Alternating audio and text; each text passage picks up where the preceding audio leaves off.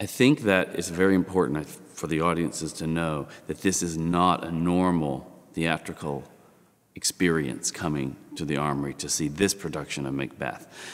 Not just the fact that you're not on 45th Street or 46th Street, but the fact that you enter a castle and that you are assigned a clan that you will meet during the course of the evening, that these clans are very specific to geography, to relationship.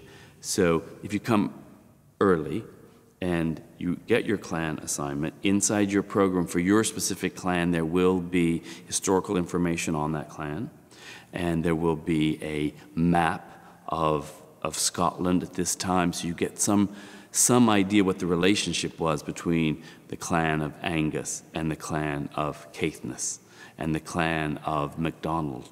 And you can see geographically why, I see, why MacDonald is the one who's fighting at the beginning to gain more ground, because his parcel is small.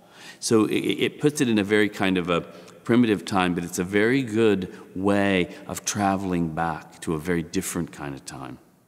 Come to this Macbeth at the Armory with an open mind, and know that from the moment you enter the front door, you will start to immerse in the experience itself. Go with it. Expect to be surprised, if that's not a contradiction in terms. And I'd say go with it. Give yourself to it, and we would be so grateful for your participation. And it is participation, not just attendance. It isn't just viewing. You will be doing it with us in a way that I hope is not uncomfortable, but it's pretty active, and certainly imaginatively active. And if you're right down the front, it'll be pretty viscerally active. But I think we've embraced the idea of how to stage it here at the Armory that involves really everybody. Wherever you are in that auditorium, you'll have a physical experience of the play. And wherever you are in this building, you'll have an involvement with a response to the play. Whether it's to do with whose side you're on, you're going to have to make that decision when you come to the Armory. And then